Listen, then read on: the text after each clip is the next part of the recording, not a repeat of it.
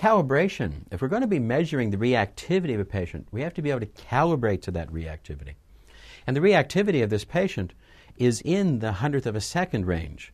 So for us to be able to calibrate, we're going to have a system that's going to be able to measure in that 100th of a second. How does the QXCI do that? In the calibration process, we have inside the system, we have the little test kit.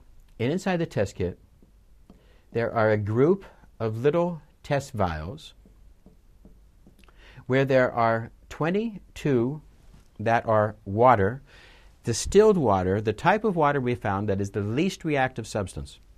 Then there are 4 vials of a different type of highly reactive combination of an insecticide, mosquito venom, and white sugar. This white sugar is a very reactive substance. Mosquito venom is an almost universal allergen.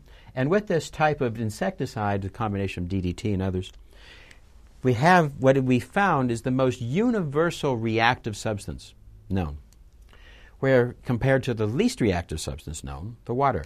Now we're going to start a little bit faster than this 100th of a second. We're going to go at about 102 times a second. And we're going to start calibrating and challenging this with the patient to see how accurately the patient reacts to this. If it fails in the first one, then we go to 101 of a second, going a little bit slower. And we check again. If it fails, we go down to 100th of a second until the computer calibrates. Now you can see the computer making changes.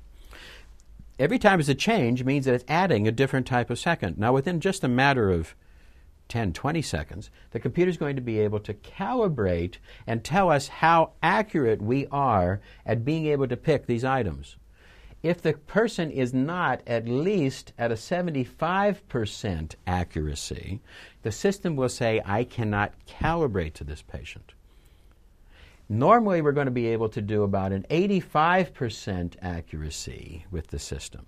If we tried to increase our accuracy with every patient, we're going to find that we just can't quite get beyond that. Sometimes we'll get a 95, 99%, but that can't be done with every patient.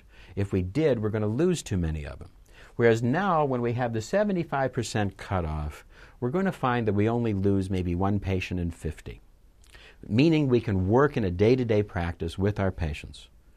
So this is how the system calibrates. It calibrates to the speed, then it's going to calibrate to the sensitivity by measuring the different voltage and amperage, and in being able to measure the sensitivity of the patient on the VAR hope.